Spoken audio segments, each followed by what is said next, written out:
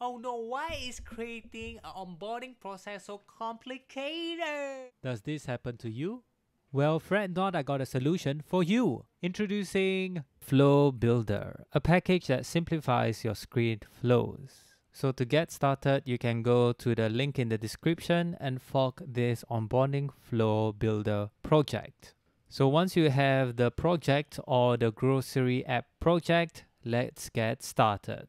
So Flow Builder helps us to get the different data from each page that we have to push on top of our page stack.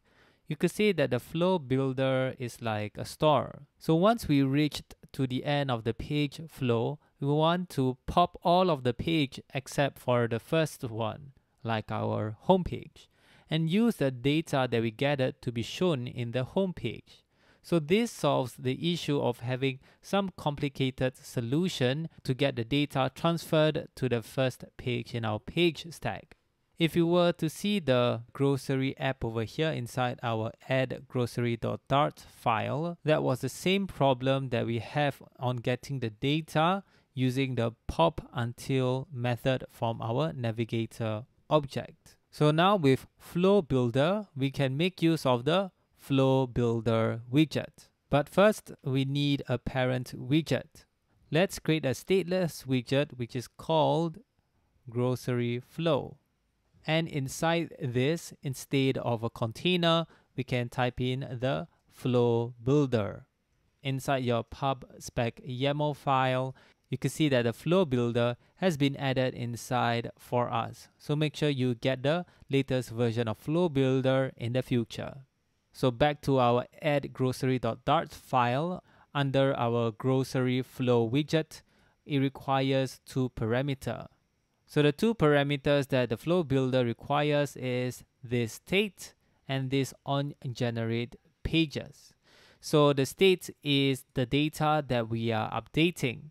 And then for the onGeneratePages, it is a function that requires two arguments, which is the data and the pages. So let's add this inside our grocery flow. And let's type in the word state. So we are going to make use of the grocery object, which is inside our main.dart file. So if you were to click on the main.dart, and if you were to scroll all the way down, you can see there is a grocery class that we have, and it has three fields: the name, amount, and price. And then at the same time, it also has a copy with method. So this is a simple method that allows us to update this grocery object that we are adding inside our Flow Builder. So inside our state over here, we will put an instance of the grocery object, and the parameter that is required, if you guys can see over here, is onGeneratePages. So we're going to type in the onGeneratePages. And if you were to hover over this onGeneratePages, it requires two things. So the first one is the object that we have passed inside our state parameter, and then the list of page dynamics. So we are expecting or returning a list of pages as well. So what we can do is we can create a onGeneratePages function. So right outside our grocery flow, let's type in the word fun for function. And then let's copy this onGeneratePages word and paste it over here. The next thing is let's remove this args or argument. And because this onGeneratePages requires this list of page return type, so let's copy this and then highlight this void and paste this as such. So now we are left with two arguments. So the first argument is the grocery object, and the second argument is the list of page, which also is a dynamic. So we can copy the types over here and then paste this as such. Now the thing is, for this grocery, we need a name. So we're going to type in the word grocery. And then for this list page, we can remove this list page dynamic. And then we can always type in the name of the argument, which is pages.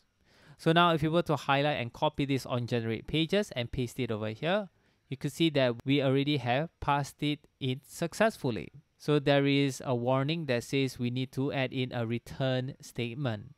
So let's type in the word return. So what kind of pages are we returning? So inside our onGenerateData pages, we will probably return a list of material page. So let's add in the material page for the first page. To know what's the first page, we can always press this plus button at the bottom. And then you can see that our first page is this name page. So if you were to scroll a little bit down, you can see there is the grocery name form. So what we can do is we can put in the grocery name form inside this list and then copy this grocery name form. And then let's press enter and then type in the material page. So it's not a material page route, it's a material page. And then this material page requires a child, and then make sure you copy this grocery name form and paste it over here, and make sure that you put in the instance rather than the type. So now we can duplicate this. So what you can do is you can put a cursor over here and press alternate shift down 2 times, and this will duplicate the line on top. So other than having the grocery name form, we have other forms such as grocery amount form and also grocery price form.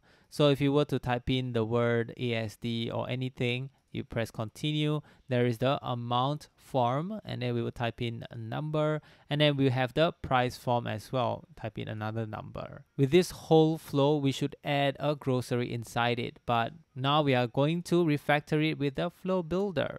And now we're going to change the second material page into the grocery amount form.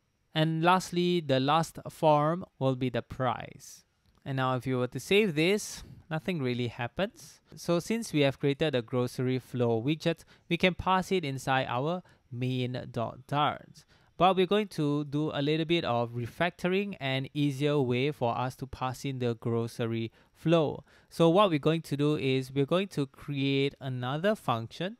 So type in fun. And then this function will be the route, where it returns the route of this grocery flow. So we don't have any arguments for this. And then for the type, it is a static method, and it returns us the route of the grocery object that we are returning. So we can type in the word grocery, and then we will type in the word return, and we're going to return a material page route. So for the material page route, we're going to add in the required builder parameters over here. So we're going to type in the word builder, and then we're going to add in the function. So you have your context. We're going to return the grocery flow. So you can do this inside your own widget so that it will just return the grocery flow widget. So let's copy this grocery flow, go inside our main.dart. So right underneath our floating action button, what we can do is we can highlight the material page route until you see the second last brackets and remove this as such. And then you can paste the grocery flow type, and then you can add in the route static method. So the static method allows us to not instantiate or have these brackets. So it looks a little bit nicer, and it's attached to the type grocery flow. And now if we will save in both files by pressing Command Alternate S, let's see how it looks like. So you can see that there is an unimplemented handling of missing static target. So what we can do is we can restart the whole app, and let's see if it works. So you can see that now it works, but the first page that we see is the price form. And then if we were to go back over here, it will go to the amount form.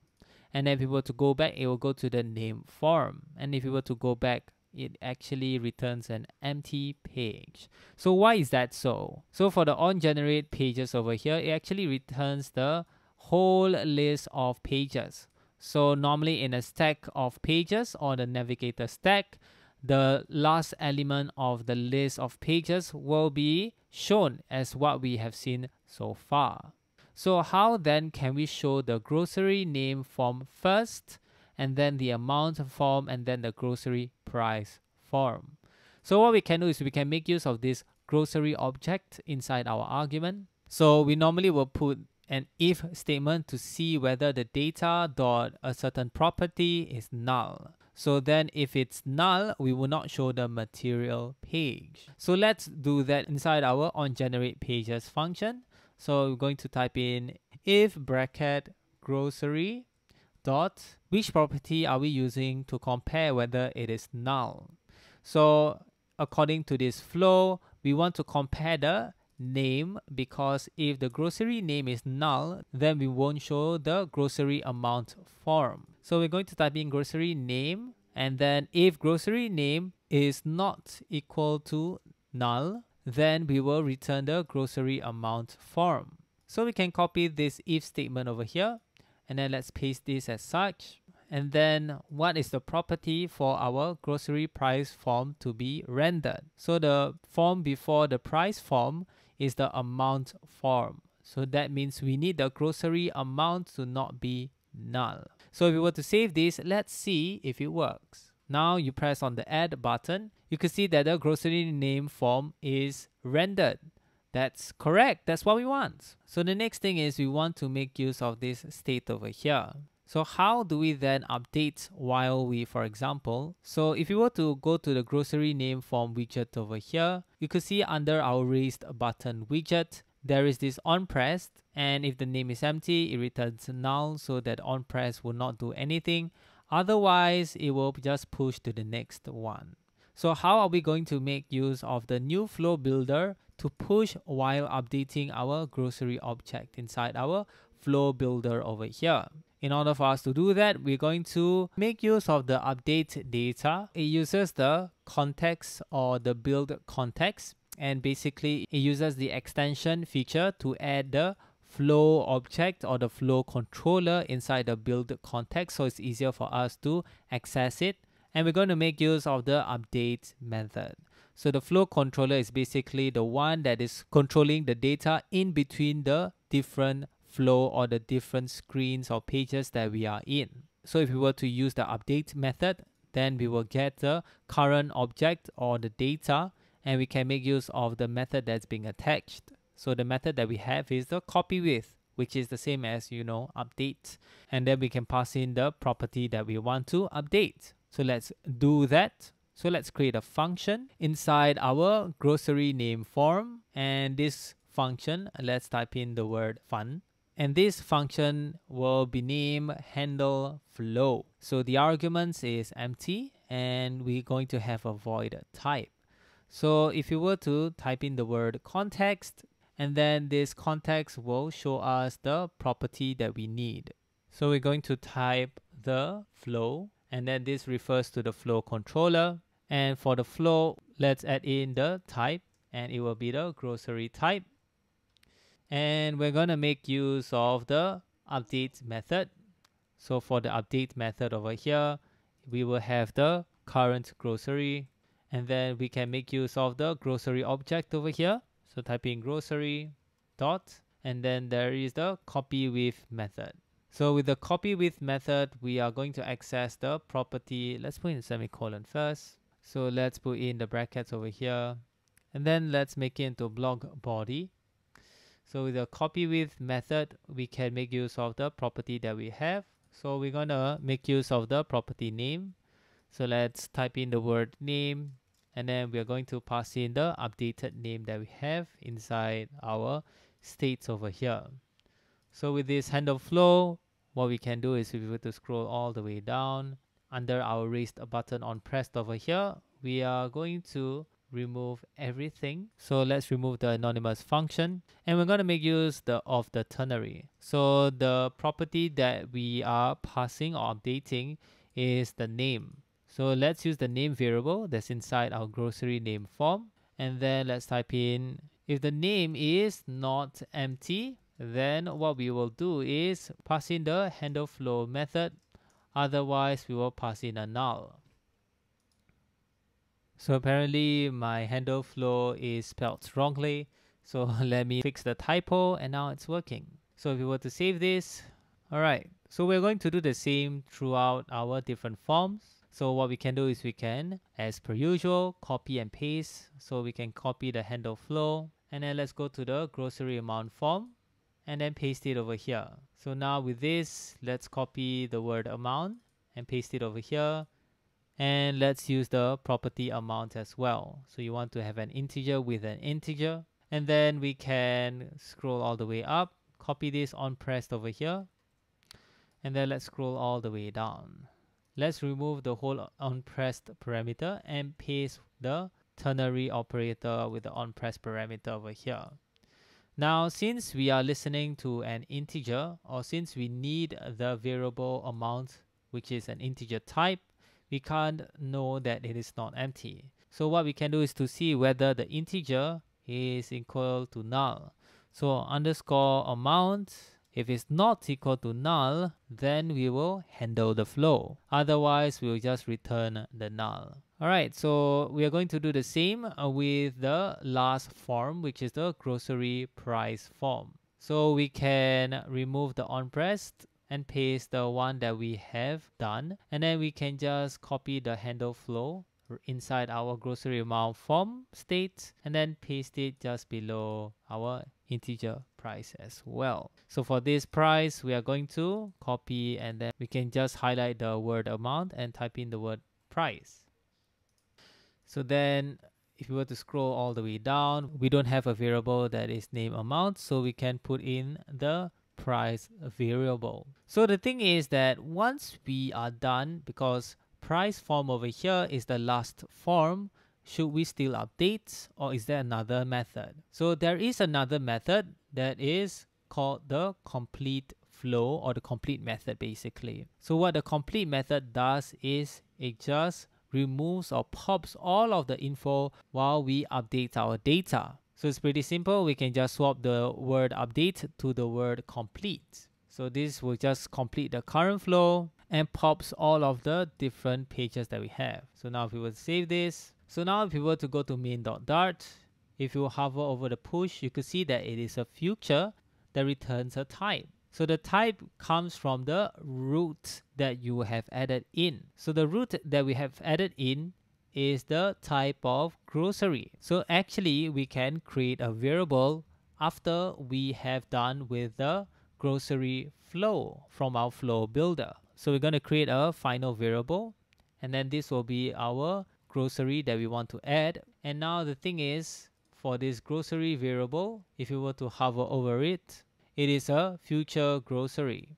So in order for us to make sure that it's not a future, because we don't want that, we want a grocery object, we can make use of the keyword await. And once we have a new grocery, we can add it inside our grocery list that we have inside our homepage.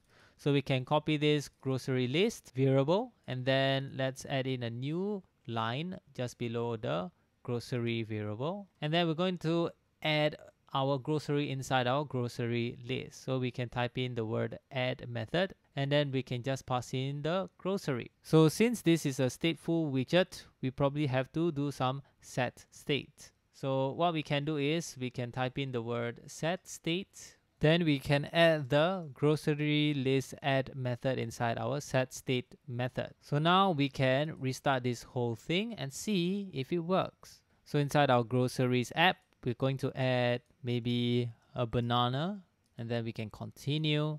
And imagine if we were to put ASDF, you could see that inside our amount form, it does not allow us to continue. So this is due to the try parse method.